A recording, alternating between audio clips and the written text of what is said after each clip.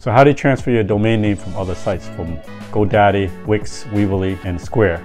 Well, in this video we'll use Hostinger. If you don't know, Hostinger is a web hosting website where it hosts your domain name, your email, and you can even sell products online. So make sure you use the link in the description below. I'll flash it across the screen. If you use that link, it helps support the channel at no extra cost to you. So in this video, we'll show you a couple of simple steps to transfer all your domain name and register your domain with Hostinger. They're offering free domain names. So in this video, we'll use Hostinger to transfer all data from other sites in a few simple steps. So make sure you watch this video to the end so you can do this yourself at home. All right, let's get started. All right, so I'm logged into Hostinger. Hostinger offers the first domain for free. Here's my free domain at hcmediaholdings.com. So that's my domain. Here's my hosting site. So you can transfer existing domain, transfer it over, and it's going to cost me $8.99. So in order to do that, it kind of walks you through the whole thing. So meet domain transfer. And here's some FAQs here. Why transfer Hostinger is simplified domain management, hassle-free transfer, unbeatable value, and 24/7 technical support. If you need that, it should be straightforward. Kind of walks you through, meet the transfers so you can transfer. It has been 60 days since you did the transfer, since initial registration, so it won't show up yet. That's the reason you can't transfer your domain. That could be one of the reasons you cannot transfer. So kind of walks you through how to unlock it first to transfer, and then you have an authorization code.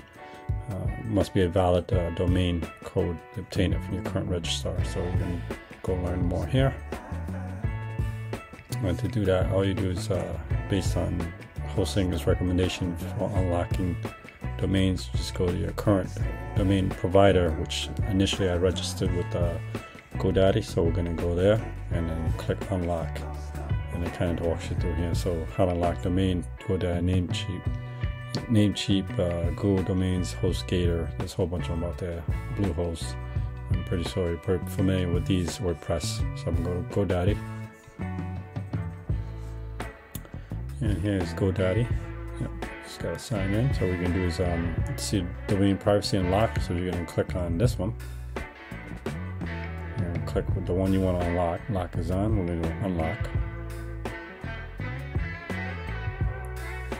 By clicking verify, you agree to unlock the domain. I'll continue and verify. So they can send an email to my site there. The 6-digit code will be provided to your email that they have on file. Once you enter the code, and then your domain's been unlocked. So now you can apply for transfer to Hostinger. So now we're going to go to Hostinger. And we're going to apply for transfer. So we're going to enter Charlie. Transfer. So price difference with GoDaddy is $10.99 per year, and then Hunter Javi at Hostinger for transfer is $8.99 per year. So $2 cheaper. Price includes domain renewal after successful transfer. Your domain expiration will be 11/12/2025. So you just have to renew it every so often. So when purchase it. So a little pro tip is it's going to make you confirm all your information. Obviously, it's my personal information. I'm not going to put this on there. Domains can take anywhere 5 to 7 business days to complete. Once the transfer is complete, domain will appear in your domains list, and you can start building up your AI-backed Hostinger platform. So excited! All right, that's how you do transfer a domain from GoDaddy to Hostinger. What I had was GoDaddy, so you may have other sites like Weebly.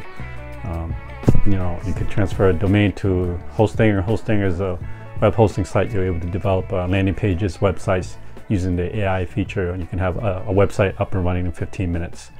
So just an example of how to transfer a domain. I will say that it took about maybe a week. Oh, no, I'm exaggerating. Maybe 3 days.